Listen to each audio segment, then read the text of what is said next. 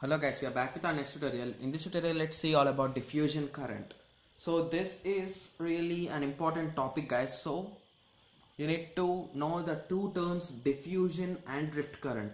So these are the two important topics. You may expect 5 marks question also guys on these two differences, or define them and explain them with a neat diagram. You may ask anything like that. Okay guys, so basically now let us go through this topic. In this tutorial we'll be going through diffusion and drift current. So basically first let us go through drift current guys. So okay, let us go through diffusion current. That will be the easiest one of drift and diffusion. Diffusion is a familiar word for you guys. So basically diffusion, the word diffusion you have heard it I think so previously guys. So we'll be saying diffusion of a gas, or if there is a room like this, let us assume this is your classroom. So if at one corner you're gonna spray a scent or a spray, the smell of that will be reached to the last person sitting in the opposite direction or a diagonal way of it. So even he can recognize that there is a scent spread in our class. Like that, how this diffusion works. It will be divided uniformly, right? So that every one of the class will be getting the smell. So basically diffusion current is nothing but it is possible for an electric current to flow in a semiconductor even in the absence of applied voltage. Here basically we are not applying any voltage. So here let us assume that this is a p-type guys. So p-type will be having the maximum number of holes. So let us assume these as our holes. Here we got 6 holes.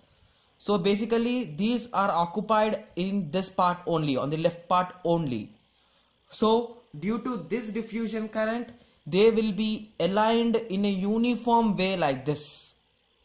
So here will not give any kind of supply guys, even though this happens just because of the diffusion current.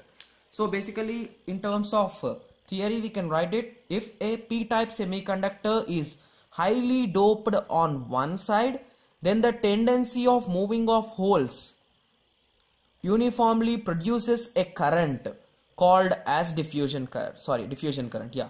So basically this diffusion current will be really less guys. The amount number will be really small.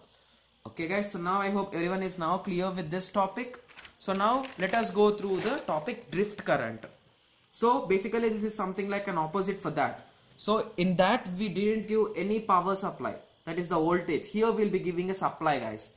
So when an electric field is applied across the semiconducting material, the charge carriers attain certain drift velocity Vd. So the charge carriers in that p-type and n-type will attain some velocity. The holes move towards the negative terminal and electrons move towards the positive terminal. The combined effect of movement of charge carriers constitute a current known as drift current. That's it guys.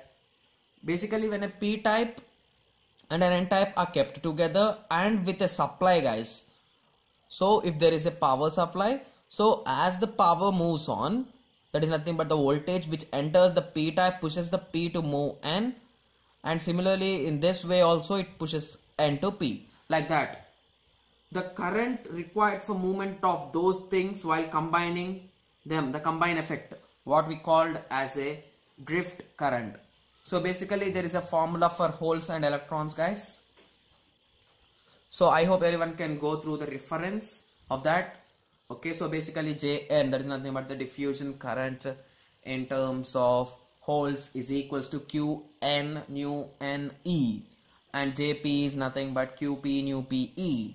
So basically n will be the number of electrons, p will be the number of holes, q will be the charge, okay, nu n be the mobility of electrons, and nu p will be the mobility of holes, and E will be the applied voltage, and Q will be the charge. That's it guys. So now I hope everyone is now 100% clear with both the topics of diffusion current and drift current. So if you ask me what's the diagram for diffusion drift current, you can draw this diagram guys, just with the supply and like this arrow marks. That will be enough. So now I hope everyone is now clear with drift current and diffusion current without any confusion. So in the next tutorial we'll be going through some theory about p-n junction diode, guys. It's forward bias, negative bias. We'll be going through them. So let's meet in the next tutorial. Thank you. Thanks for watching.